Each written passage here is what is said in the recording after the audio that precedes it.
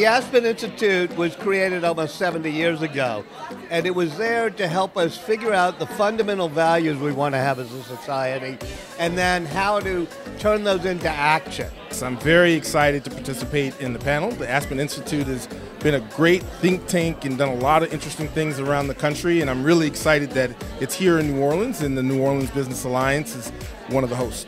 There's so much energy here in New Orleans, and I know that's very appropriate to say about New Orleans because of its incredible history of music and culture, but there's a great intellectual energy here as well. And so the outpouring for this seminar and this content has been tremendous, and we're looking forward to another stellar year.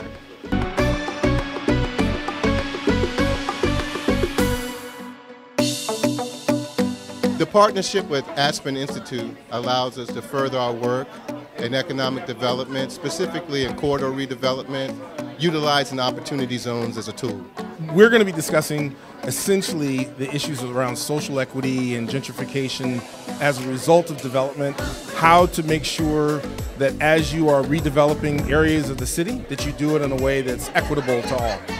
Many cities across the country are experiencing a revitalization, and the question is, well, are you pushing people out to bring new people in, or are you integrating the existing population with this new development? And the other question, of course, is what took you so long? And so we hope to get to some answers and have some debates about the varying views with respect to urban revitalization here in New Orleans and beyond. I think if we just keep talking about what is it every day in every way that makes life a little bit less equitable, that keeps certain people excluded, that raises the awareness so that then we can turn thought into action.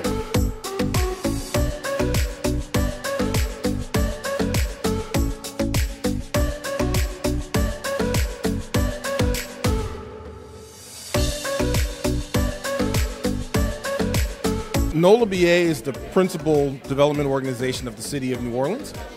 We've been working together with NOLA BA this summer, actually really trying to implement our Opportunity Zones program as one of many tools to really attract new investment here to the city of New Orleans.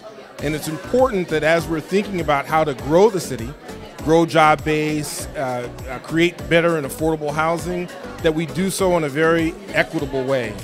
Much of the development that takes place around America is done very haphazardly, kind of laissez-faire, and without the city government and organizations like NOLA Business Alliance playing an active role in being thoughtful about how you develop in all of the communities, you have a risk of significant displacement.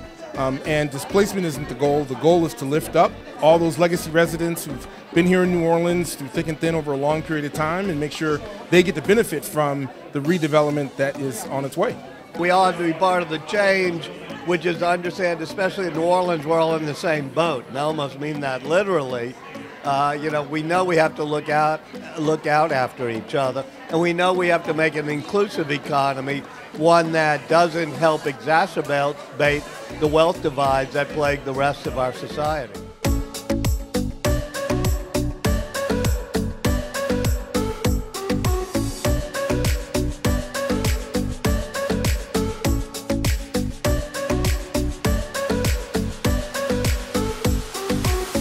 On November 19th, the New Orleans Business Alliance will host a community economic development summit, Ozone Ready, where we're going to show community investors at the local level the best way to structure a transaction to ignite economic development in disadvantaged corridors. If you would like to know more about our summit, please visit www.nolaba.org.